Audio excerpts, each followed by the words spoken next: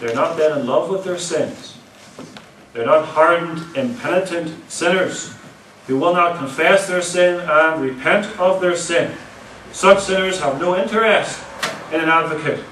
But by God's grace, believers do have an interest in an advocate. They desire deliverance from their sin, against which they constantly strive, because they always fall into sin.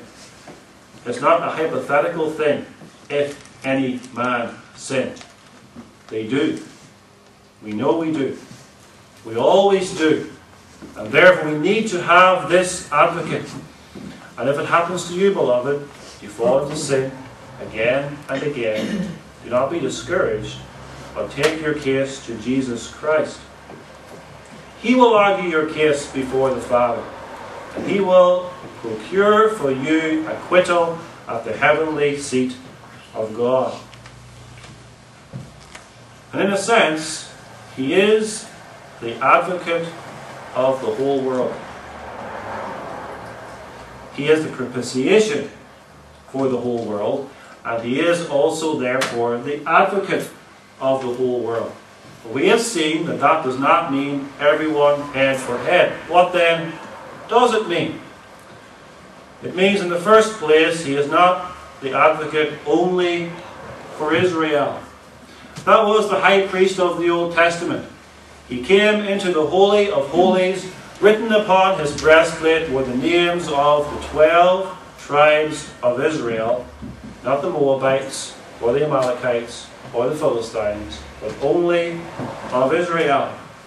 But now, in the New Testament age, Christ is the high priest for the whole world, for believers from every nation, tribe, and tongue, representing the Catholic Church of the New Testament age. And this emphasizes the glory of His atonement.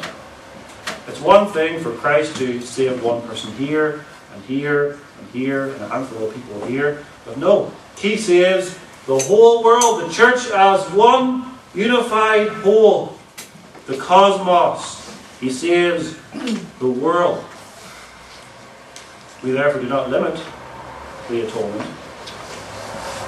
We make it as wide as God's decree of election. It embraces the whole church of every age, from every nation, tribe, and tongue, all ages, both sexes, rich and poor, bond and free. And that's our great comfort, that Christ is the universal advocate. In Arminianism, there is no comfort, because in that scheme of things, people perish for whom Christ is allegedly the propitiation.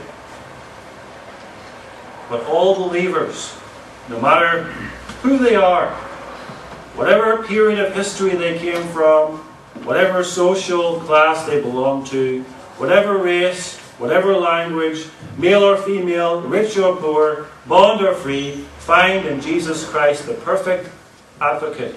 He agrees to plead their case before the Father, and He never fails to obtain pardon for one miserable sinner. Do not despair then, beloved, when we sin, but let us confess our sin, turn from our sin, and turn in faith to our advocate, Jesus Christ, who is the righteous one, and who is the propitiation for all of our sins, turning away the wrath of God from us. Amen.